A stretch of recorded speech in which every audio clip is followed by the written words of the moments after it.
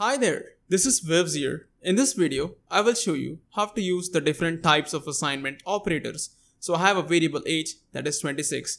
Let's say I have another new age here which is supposed to be 4, and if I say new age equals to new age plus age, now this can be shortened, right? In this case, what we are doing is taking the value of age, which is 26, adding it up with new age, which is 4, and that would give you 30 in total, and that 30 is being stored into new age.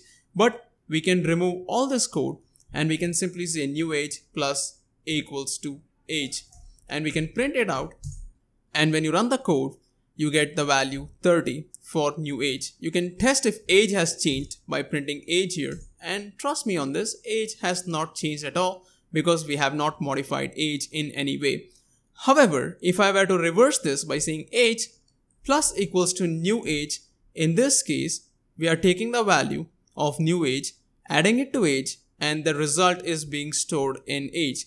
The left hand side variable in such an expression is the one storing the final result. That is a simple way to remember.